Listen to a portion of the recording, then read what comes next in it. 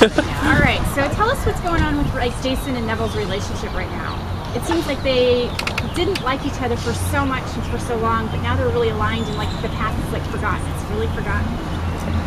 I don't think you really don't forget the past. It's just that we're bonded right now with a common goal, and that's to rescue Mom.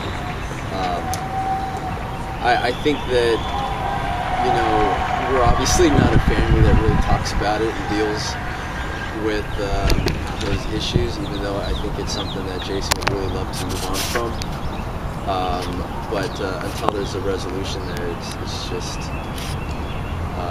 it just kind of it sticks, which makes it interesting at the same time because they can explode with each other at any minute, you know.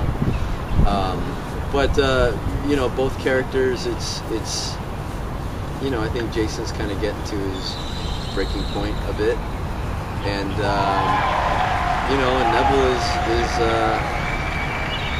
a little psychotic. So what is Jason's breaking point? What's going to push him over the edge? I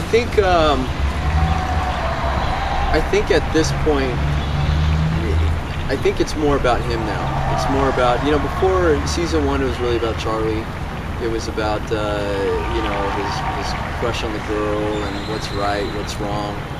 But I think that when you're being used in war, so to speak, the lines can be blurred a little bit, and then the only thing that you have left to look back at is yourself and saying, wait a minute, what am I doing? How am I being used? How am I taking part?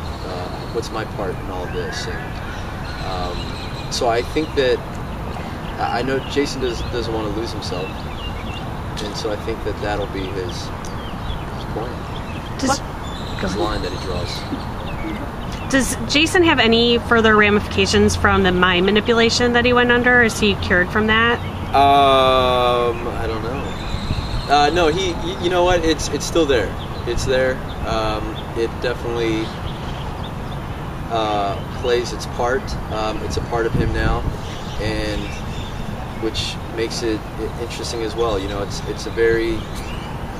I try to approach it as kind of like a post-traumatic stress, you know, element to him a bit. You know, it's something that you know, he's been messed with, you know, and not by just Dad, but also by something bigger, and that's scary. So it's interesting to play, but it definitely it's there. It's definitely there. Do you feel like the mind control for Neville is more of the controlling factor for him in terms of possibly actually losing himself? Is he fighting Neville as much as he's fighting this other part of him? You know, I would say no to that. My answer would be no. I think that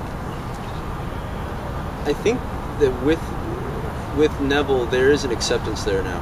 There's I mean, he knows who his dad is. I mean, he's pointed a gun to his head, threatened to kill him, he's punched him, and I don't think there are any surprises there. I think that being manipulated by the government, so to speak, and I mean, he was fighting for the militia. You know, he was fighting for them. He was one of their soldiers, and then so for them to just completely, you know, abuse his mind and take that from him. You know, that's the line. You know, and then it's about himself and what is he doing. And I think that he'll definitely come to a point where he's gonna, you know, need help.